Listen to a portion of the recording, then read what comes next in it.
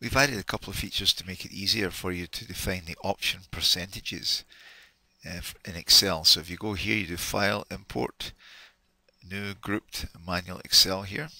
This is the default one that comes up here. We've also added a feature over here where you don't have to type the actual time in. You just put the numeric 1 in whatever area and it will pick up the value here from the time column. So you don't have to retype it, just put the value 1 in any place where you want to see that occurring. So you can see as I scroll down here, there's different items being flagged depending on whether they are weight, manual, auto or walk here.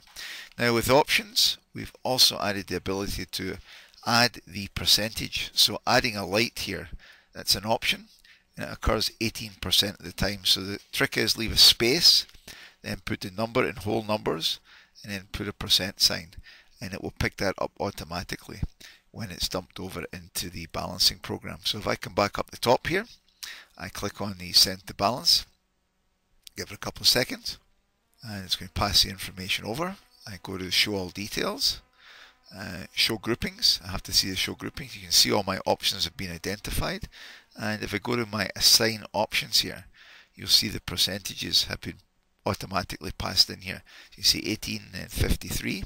So if I come back over to my Excel sheet, you can see if I scroll down here,